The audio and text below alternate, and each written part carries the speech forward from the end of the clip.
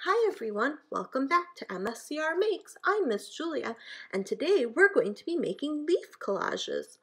For this project, you will need some paper, some glue, you might want a marker or a pen, and you might want your scissors. You'll also need some leaves from outside. I gathered these leaves on a walk that I went on last night. I tried to look for leaves in lots of different colors. I also tried to find leaves that were still a little bit soft. You don't want the super crunchy ones.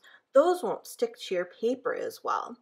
One of the things that I enjoyed was taking a walk to find lots of different shapes of leaves. Some are big, some are little, some are round, and some are pointy. Lots of different choices. So you can pause the video here and go gather your supplies.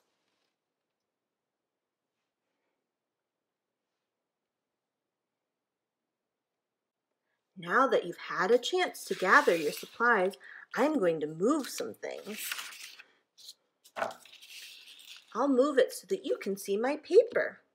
So a collage is when you put lots of different elements together onto one piece of art.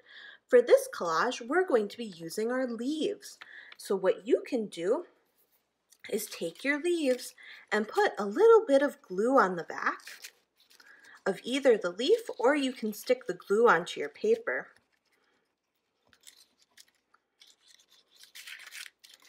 And then you can choose to stick them wherever you would like.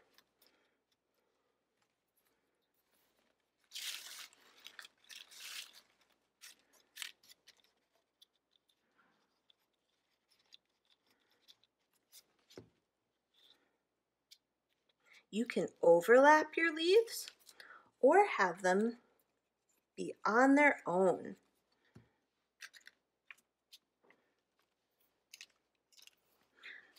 One of the other things that you can do is to take either your pen or your marker, and you can choose to draw on your leaves. So you might choose to make your leaves into little leaf critters. This way, you could make your leaf collage into a scene. So it might look like you have some little critters and a background or whatever else your imagination can come up with. Do remember that because these are made out of leaves, your art project might not last forever, but that's okay. You can enjoy making your art project and enjoy it while it lasts. One other thing that you can do is use your scissors to cut off bits of the leaf if they're not sticking to the paper how you like them, or if, say, you want to take a little bit of a different colored leaf and add it to another leaf. So maybe for this one, I want to give this leaf critter a little hairdo. So I might put a little bit of leaf there, and then I can put a little face on or do it however I would like.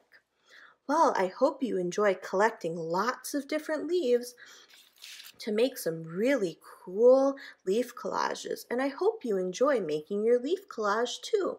I'll see you in the next one. Bye!